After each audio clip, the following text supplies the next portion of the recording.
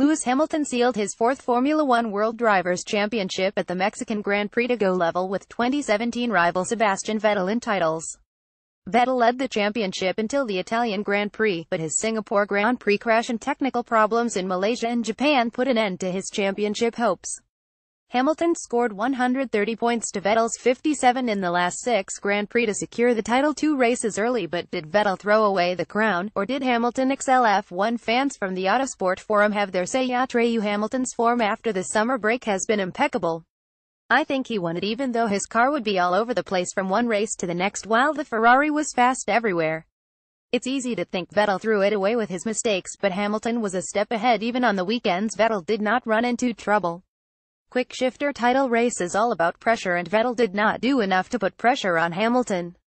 This title race for me could have gone really close to the wire had Vettel acted pragmatically in Baku, Singapore and Mexico. Who knows what could have happened in Abu Dhabi if the title was still alive. Stranger things have happened and you never know. Lady Luck might have been shining on Vettel in Abu Dhabi. Cosmos: I think this title was for Hamilton no matter what, but Vettel lost the chance to fight for it until the last race.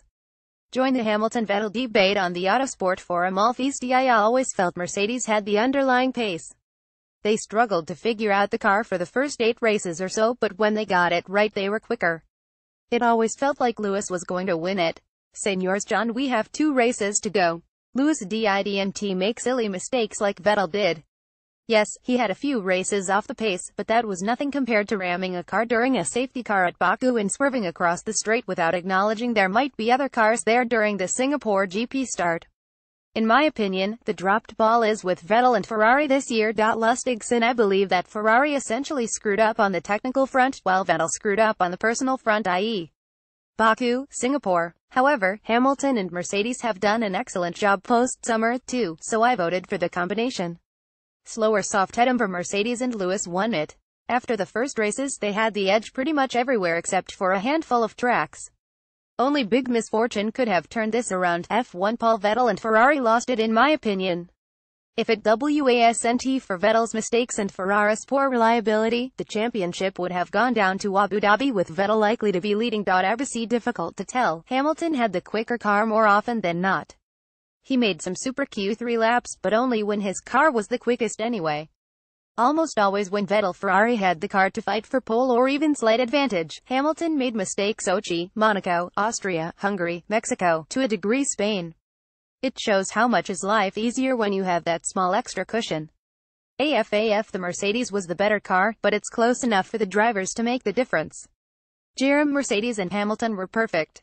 Neither Vettel nor Ferrari were. End of. Vettel had an amazing first half of the year, with probably a mixture of flattering the car and Mercedes having a relatively difficult season.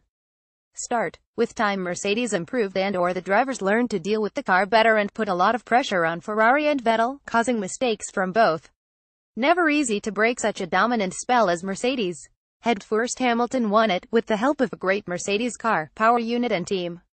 Hamilton was almost faultless this year, and took advantage of the opportunities present to him. This and Mercedes' reliability put tremendous pressure on Ferrari, and ultimately led to mistakes by the team and Vettel. Although it appears that Vettel simply dropped the ball, it was Lewis who ultimately forced his hand. Share this article on Facebook, Twitter, LinkedIn, Google, email.